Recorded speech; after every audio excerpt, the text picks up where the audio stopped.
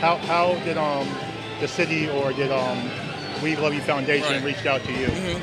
Yes, the We Love Foundation reached out to me. They wanted to host this event here, and they came. We met. We walked around the facility, and they determined that this would be a good place to host. And I just worked with them, trying to make everything possible, anything that I could do to see this, because I know it's very important for our community to get information.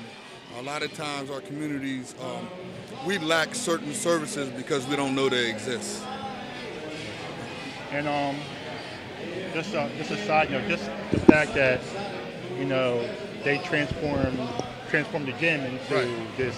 Right, I know. It almost built like a convention center. Right.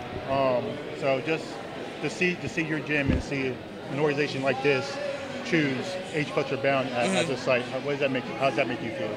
Oh, it's wonderful. A lot of times, like I said, our community, we lack certain services and opportunities. And if you'd have seen this place last night, because we hosted a fashion show here, and after the fashion show, they came and started to work, and we see what it is today. And to come back in here Monday to see a regular gym, I'm glad we took pictures, because most people wouldn't believe it looked like this. They did a wonderful job, though.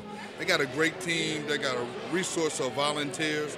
So everybody came in, and I like their concept with the We Love You Foundation. Everybody has a helping hand. There's an African proverb that say, many hands make light work, and this is a true indication of that. And as community outreach, right? Yes, community engagement liaison, however you want to say it. Okay, community engagement. Right.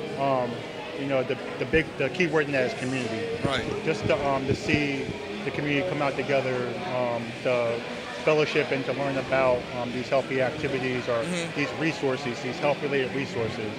How important is that for the community to get this information? I think it's very important, because a lot of times when you look at the media, we get a negative perception of what goes on in our communities. And I'm not saying some things don't happen in our communities, but the reality, we have a plethora of things that are positive that are going on in our communities that's just not advertised. And I think this is the way to get information out there that we are doing good things. There are people out here who are willing to help, and we got our youth that really stepped up, because a lot of times our youth suffer from a few people doing some things that were, considered maybe not great for our community. But we have a number of youth out here that are doing great things. Like I said, last night we had a fashion show. We have a young man that I met last night who's doing a play. We got people who have talk shows, and they're all youth. So we really need to focus on these people and give them the platform to speak about the things that they do. And just the fact of having youth be able to receive this information, I mean, this is a very youth-friendly event. So just starting them at an early age about making healthy choices. Right. I spoke to somebody, a person that we're a partnership with, in the first state jam session, and the young man said something that was so powerful. He said, we have to change the dialogue. So if our youth are hearing one thing consistently, that's what they're going to speak about. If they're saying one thing consistently, then that's what they're going to act on. So we can change the dialogue, because I did a workshop on a perception pyramid.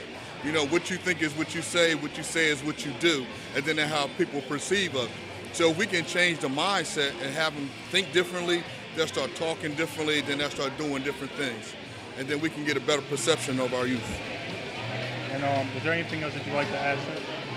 I would like to really to honor those people that were before me. The H Fletcher Brown Boys and Girls Club. I was a member when it was the old building before this building was built. And I'll always, when I had the opportunity, I would like to thank Richard Johnson and Gil Jackson for the things that they instilled in us at the Boys and Girls Club. They taught us many life lessons, and now it's for me to be back. I always thought I'd be a volunteer, but never a director. Now, for me to be back in that capacity shows all the things that they taught us and instilled in us. So all I want to do is give back, because that's what we were taught. All right. Thank you so much.